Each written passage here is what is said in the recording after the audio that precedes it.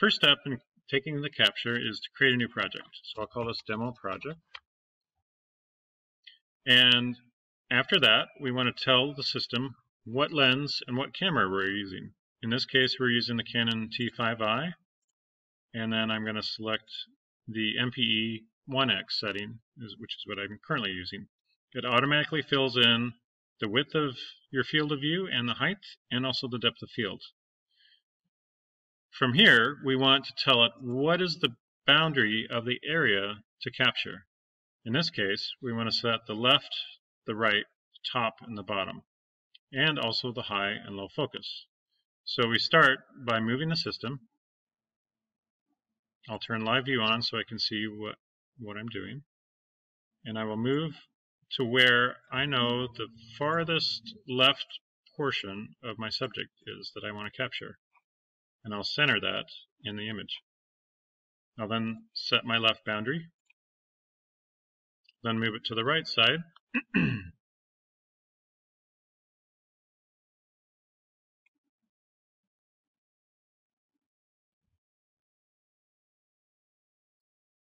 Then I will move it to the topmost portion, and I believe that is right about there.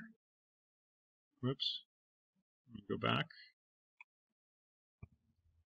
Right about there, that's my top. And then looking at my subject, I think the bottom is right down here. So I'll set the bottom boundary. Then the next step is a little tricky. You have to tell what on your subject is the highest point of focus and what is the lowest point of focus. So in this case, I know that my lowest point is probably right about there. So I'm going to set that to my low. And then I also know that the highest point is probably the abdomen. And I'm going to go to that area here, screen, and I will move up until that comes into focus.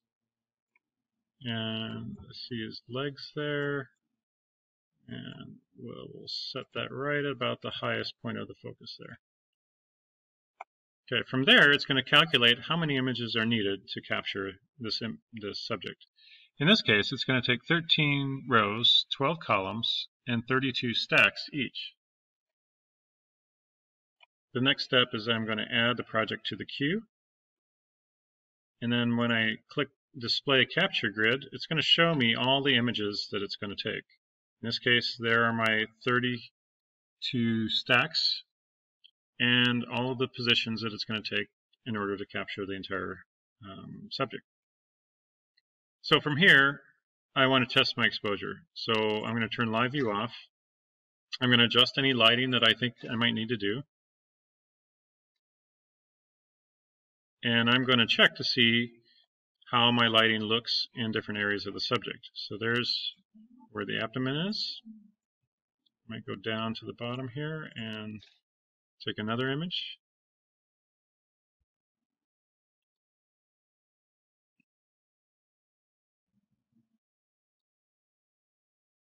Okay. So in this case, what I'm looking for on the histograms is to make sure that I don't have whites that are being cropped out of the spectrum, and also that my darks aren't also off the spectrum. So it should be nicely squared in the middle. If I want to adjust the exposure, I can do it two ways. I can either adjust the final exposure settings, or I can adjust the lighting. I typically only change the ISO. If I did this in this case, and I take another test photo, you'll notice that it's visibly darker. And vice versa, if I went up to a different ISO, it's going to be too bright now. So I'm going to go back to my 200 and go with that. So you can adjust mainly the ISO and also the lighting position and the strength of the flash. From here, I'm going to decide how much overlap do I want. I'm going to use about 35% overlap. Whenever I'm using the MPE lens, I use about this amount of overlap. If I use a telecentric lens, then I can get away with a little bit less. And we can go over that in another video. So if all of that looks correct, I'll update my project. Now it says it'll take about 7,200 photos to capture everything. And that's because my overlap changed. So that increased how many images are needed. If I want to preview to see what is going to happen when I run this image, I can simply click Camera Bypass and turn Live View on, and then hit Run, and it will go to the first part of the image, and it will step through each position in the sequence. So once it goes through this stack, it'll move to the next one.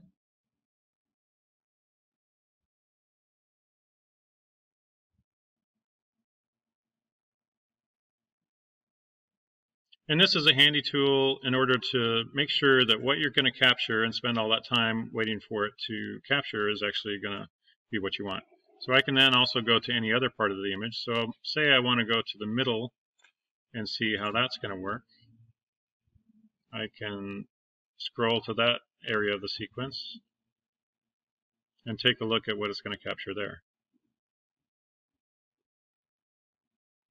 And what I'm looking for is to make sure that it captures everything that I want to in focus. If I need to adjust anything, I can reset the boundary and start the process over. Let's say that that looks correct. All you have to do is select the project, undo Camera Bypass, and hit Go.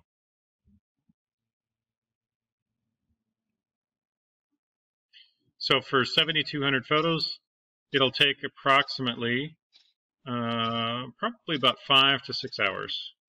It'll tell you how long it's going to do it in the little window here.